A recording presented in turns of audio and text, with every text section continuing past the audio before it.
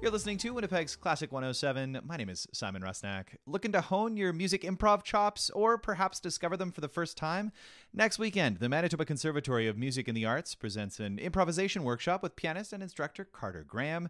To hear a little bit more, it's my pleasure to welcome Carter to Classic 107. Hey, man. Hey, Simon, thanks for having me on the show. Well, it's a pleasure to have you. It's been a while. For listeners, a little recap. We went to music school together at the U of M.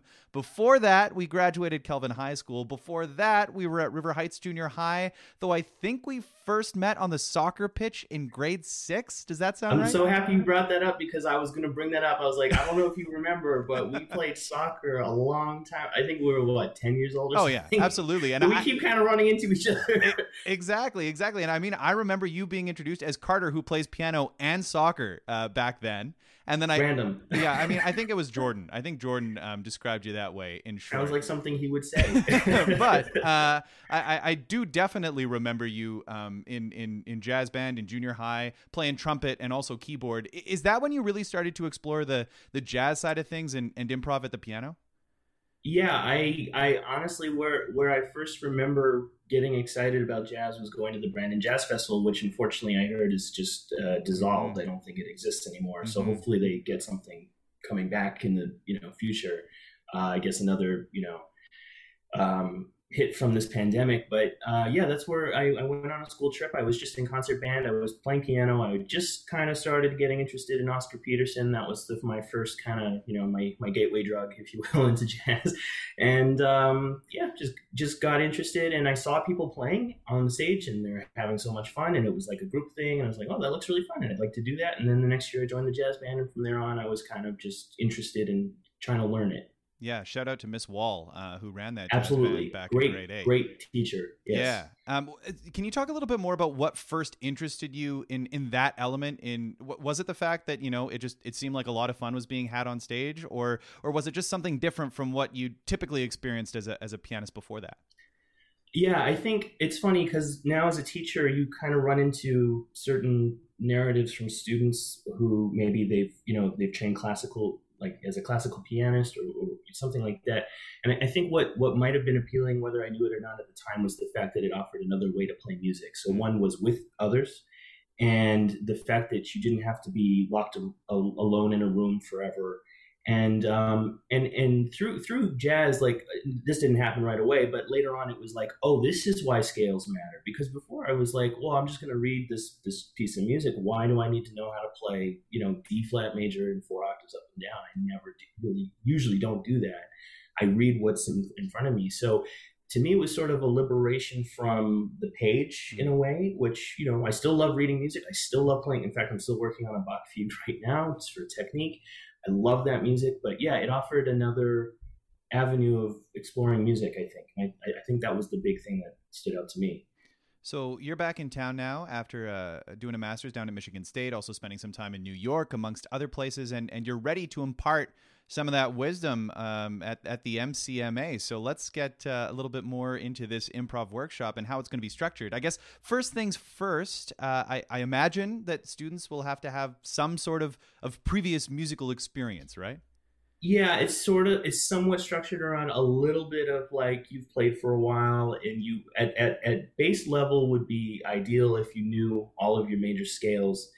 And what that can mean, it means different things for different people. It's going to be very, very, beginner, and it depending on, I'll read the room. If it's a little more advanced than that, then we can push further on. I always have more stuff to do. But yeah, if there's a baseline knowledge of like, your scales, that's like a huge component to it, is just so we can have the discussion around how do we approach improvising. It kind of speeds up the process. It's not absolutely necessary. If you come in and you have an amazing, your ear is great. That also, like, that's ideal. We want to be able to hear what we play, and that's the actual end goal. But yes, so the theory does not come first. The theory comes after, but the theory does help us when we're, say, in a group discussing and like, okay, how do we approach playing over these chord changes, or how do we play a song, or how do we improvise, things like that. So a little bit of baseline knowledge would be ideal. But yeah, that would be about it. And then what about instrument wise? Like, this isn't just for pianists, right? All instruments are welcome? Absolutely, and also I want to point out it would be open to vocalists as Yeah. well. I mean, especially in fact, something I'm more and more interested in the older I get is just singing in general, Hmm. and trying to access what I hear in my head and then transferring it to my instrument rather than, especially on piano. The danger is we don't have to craft a sound before we play a key, and the key does the work for us. Whereas on a horn or a voice, you have to, as I imagine it as a non-vocalist, you have to sort of think of your airflow, and that amount of airflow dictates what pitch will come out of you and how strong it is, or how, how much it fills up a room. But yeah, I think it's open to anyone who plays any instrument, and please bring your instrument to the session. Yes. So you've talked a little bit about this already, but I'm just thinking about the ways that you're going to explore improvisation. I imagine melodically, but also harmonically too, right? Yeah, and honestly, rhythmically, I think. And the other thing that as I get, as I continue my own exploration of this amazing music, and this was told to me by one of my professors at MSU, Xavier Davis, who is the brother of former professor of drum set at U of Manitoba, Quincy Davis. Yeah. So I got to study with two brothers, incredible musicians. I got to give a shout out to them. He mentioned to me about how he pretty much hears rhythm before pitch, and that then he's attempting to assign a pitch to a rhythm. So I think rhythm actually is quite liberating in that sense too, that it can take some of the guesswork out of what note to play. And the idea that, it kind of sounds like a throwaway phrase, there's no wrong notes. There's some truth to that, and it's kind of how we use those notes more so. But yeah, we're going to explore harmony. Absolutely. Harmony is a huge part of this. And we're going to talk about rhythm, and we're going to talk about, scale structure. Because the other thing that a big revelation for me was that harmony comes from the scales, right? That's where it's coming from. So it also opened the door for me when I was in terms of like harmonic, playing chords and things like that. It was like, because initially you're taught, okay, play this chord when you see this chord voice, name on the page. And that's very constrictive, but I get why, because you're new and you got to have something to play. But eventually it was like, well, okay, I'm always doing this. How do I make it music out of that? And so, yes, scales are the pathway to that. So. I'm also having big flashbacks, not to make this a trip down memory lane, but to my music theory textbook, the same one that you have, that was harmony through melody, right? Like that same exploration. It's wild. They have a point. Yeah, they certainly do.